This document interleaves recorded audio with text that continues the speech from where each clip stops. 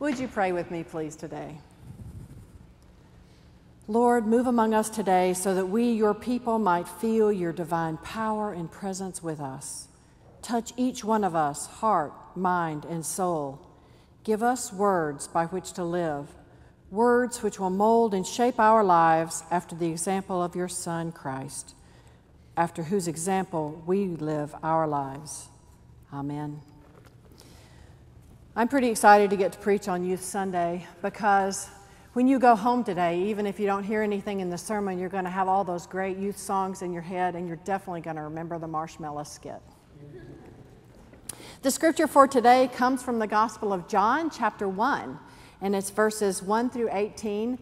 I'll be reading today from the Common English Bible, but it's pretty close to what you have in your pews in the NRSV if you would like to follow along. Listen now for God's word in these words. In the beginning was the Word, and the Word was with God, and the Word was God. The Word was with God in the beginning.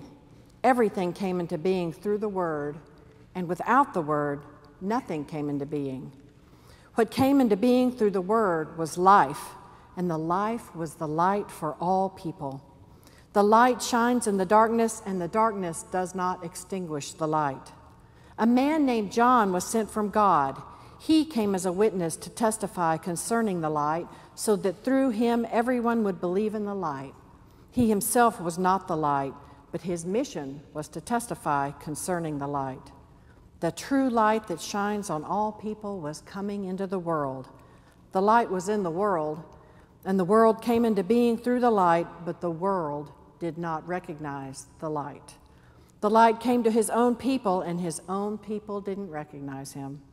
But those who did welcome him, those who believed in his name, he authorized to become God's children, born not from blood, nor from human desire or passion, but born from God. The Word became flesh and made his home among us. We have seen his glory, glory like that of a Father's only Son, full of grace and truth. John testified about him, crying out, "This is the one of whom I said, 'He who comes after me is greater than me, because he existed before me.' From his fullness we have all received grace upon grace. As the law was given through Moses, so grace and truth came into being through Jesus Christ. No one has ever seen God. God, the only Son, who is at the Father's side, has made God known." May God add his blessings to the reading of this Holy Scripture.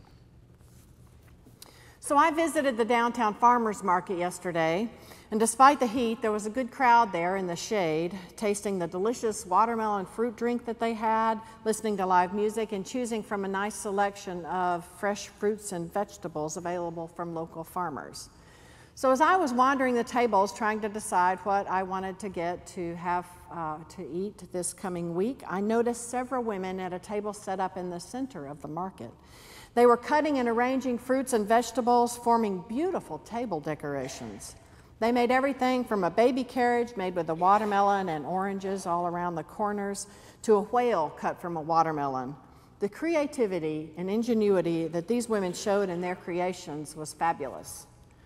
That and the wide variety of freshly harvested vegetables reminded me of the creation story in Genesis.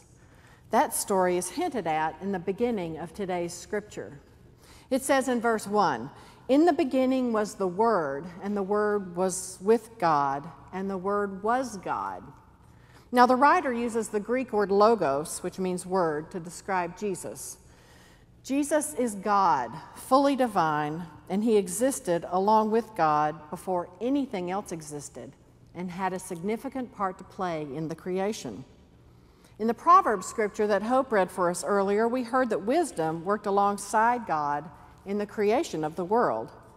The early Christians, including this gospel writer, used this scripture in Proverbs to interpret Jesus' identity. The writer makes it clear that Jesus, whom he called the Word, is fully divine and existed alongside God even before the beginning of time.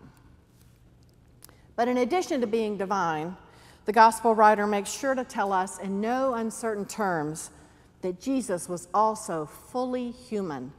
In verse 14, he writes, The Word became flesh and made his home among us.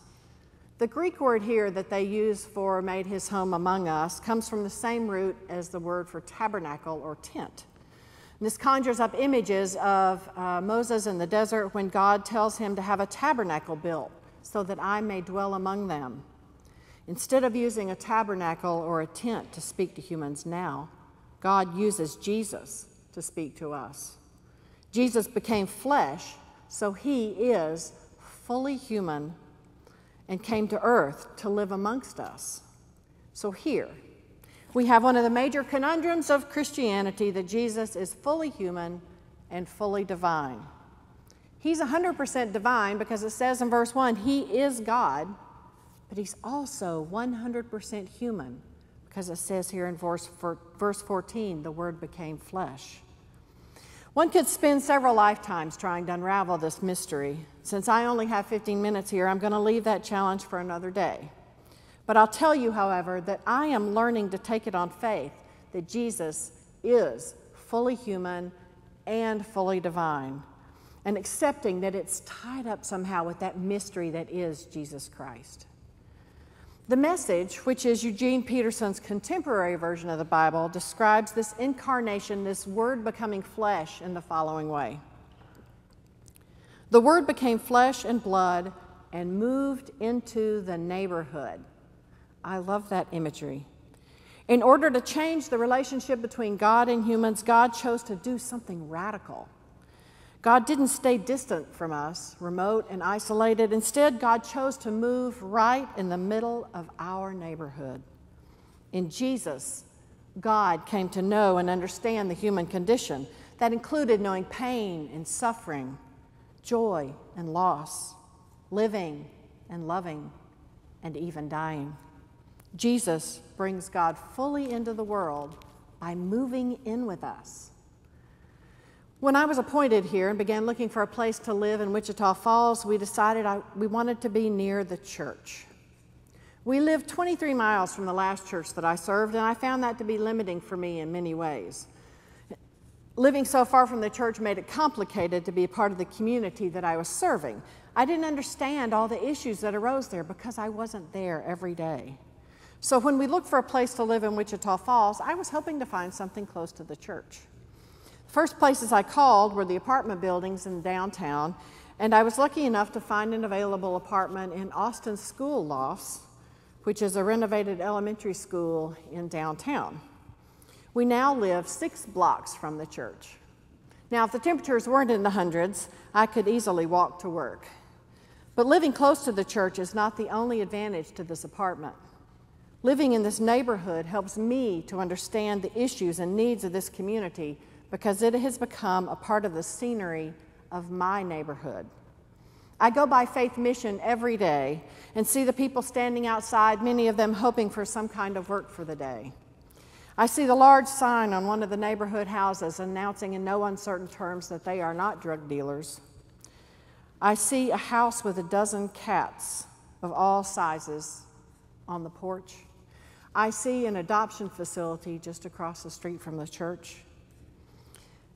I see the office for Meals on Wheels. And every day I appreciate the fact that this church has chosen to remain here, even though downtown has changed drastically since this church was started over 130 years ago.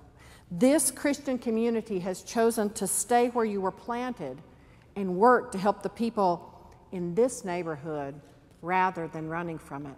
And I applaud you for that. Jesus is fully human and fully divine, and he moved into our neighborhood. But I believe the most important point of this gospel in John is found in the 18th verse. It says, "No one has ever seen God. God, the only Son, who is at the Father's side, has made God known." No one has ever seen God. Even the famous people in the Hebrew Scriptures didn't see God. Moses saw the burning bush. He talked to God, but even Moses never saw God's face. Jesus, on the other hand, the Scripture says, is at God's side. John Wesley, the founder of Methodism, says, Jesus was at the bosom of God, the highest unity and the most intimate knowledge. The relationship between God and Jesus is the deepest intimacy possible. Who better than to reveal God to us than Jesus? Jesus has taken this unreachable, unknowable God directly to the people. The relationship between God and Jesus allows him to do that. The purpose of his entire ministry is to make God known to us. The Message Bible for this scripture says, "No one has ever seen God, not so much as a glimpse." This one-of-a-kind God expression who exists at the very heart of the Father has made him plain as day.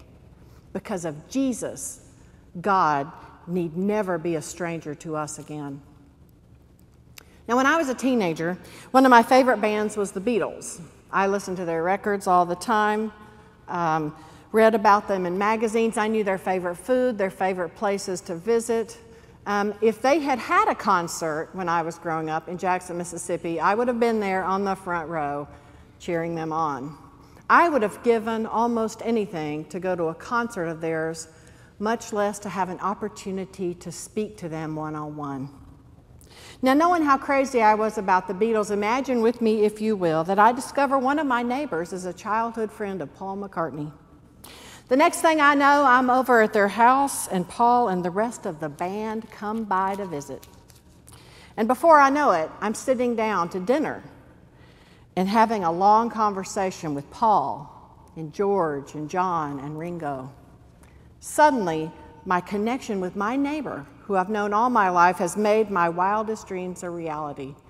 How amazing would that be to have someone, that sort of connection, to someone that I really wanted to meet and get to know. Now, this kind of access is exactly what Jesus offers us, except on a much grander scale. Jesus and God are bosom buddies, childhood friends, you might say.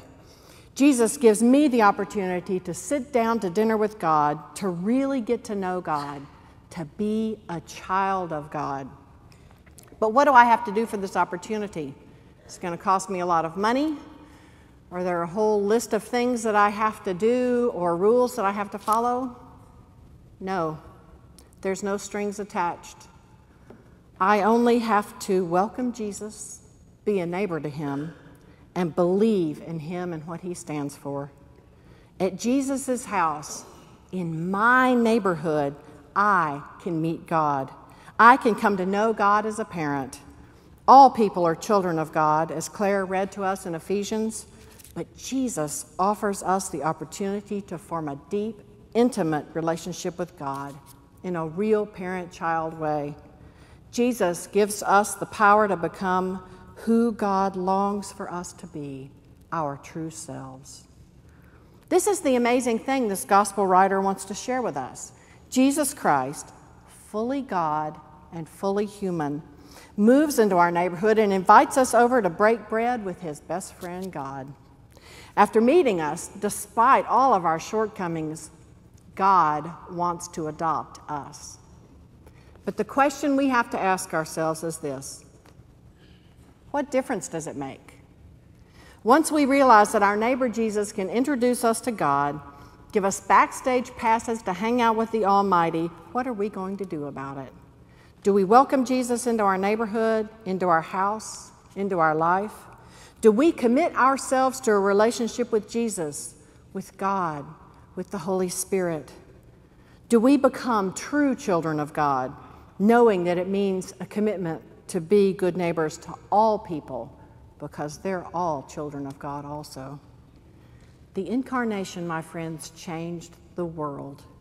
Jesus invites us to enter eternal life, the very life of God. Many people in Jesus' time rejected him and his message. Many of us today are still rejecting him.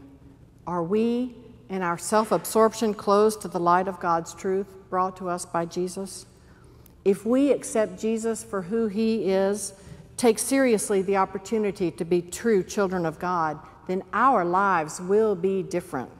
Our motives will change when we truly welcome Jesus into our neighborhood. So I ask you once again, Jesus, fully divine and fully human, moved into your neighborhood so that you might really know God? What difference will that make in your life? Amen.